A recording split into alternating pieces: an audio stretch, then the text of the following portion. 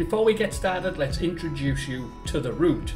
Leg 1 involved driving to Moffat and then on to Edinburgh and staying a night outside the city. Leg 2 involved driving to the base of the snow roads, where I spent a night so I could begin my journey over the mountains on a fresh new day. Leg 3 involved travelling along the old military road, known as the Snow Roads, over the Cairngorms and around the mountains to Aviemore, where I stayed for 4 nights at Glenmore Forest Park on the glorious shores of Loch. Leg 4 took me to Glen Nevis, where I spent 3 nights in the shadow of Ben Nevis.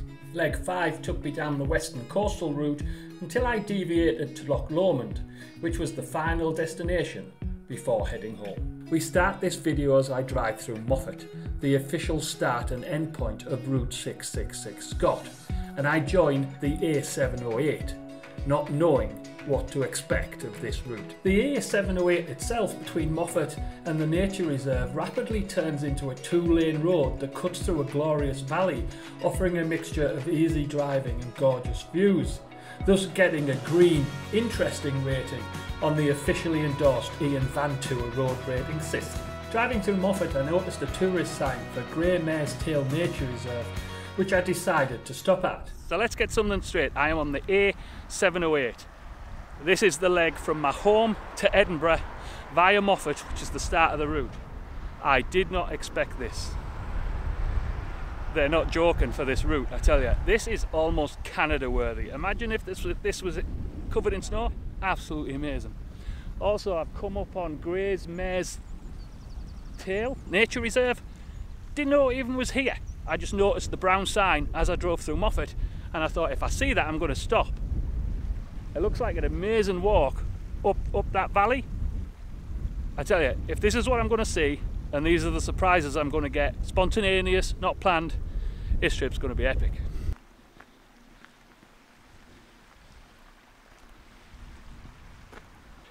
I think it leads to a waterfall.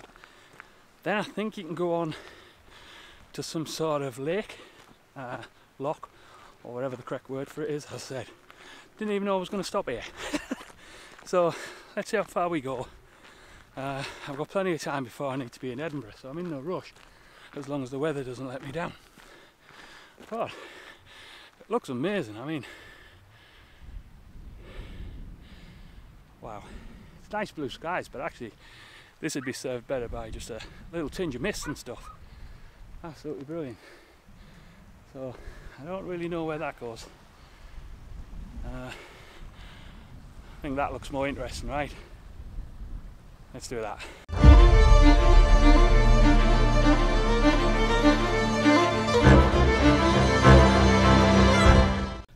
Did a quick check of the internet. I thought, don't just go wandering off because it's the first path you see. So it seems there is a waterfall, but I think it's over the bridge. So God knows where that goes.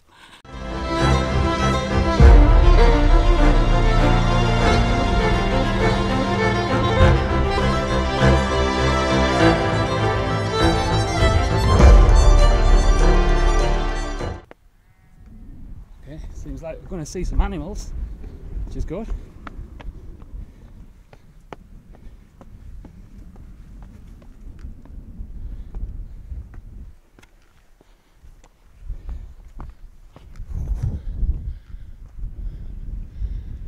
Okay, let me deal with this uphill section. Goes around the edge. Damned impressive though. Damned impressive. So when I come back down, that is the road I'm following. Off along there. Okay, first mistake of the trip. I wasn't expecting to stop here. It's a total surprise that it even exists. So I hadn't eaten on the morning. I thought I'll just eat when I get to Edinburgh. So now I'm trying to climb up this on an empty stomach. Don't think I'm going to make it. I'm literally feeling ill. That's what I get for not eating breakfast.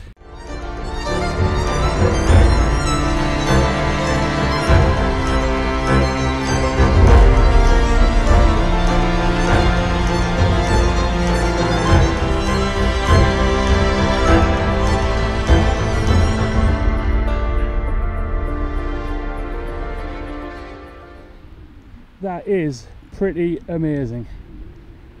Okay, so I am coming down. So, lesson learned.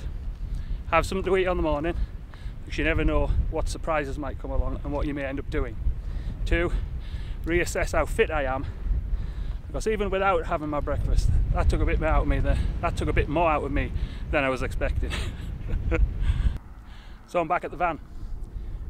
So, go through Moffat, come out on the A708, and about 10 miles along the road you hit Gray's Mare's Tail Nature's Reserve.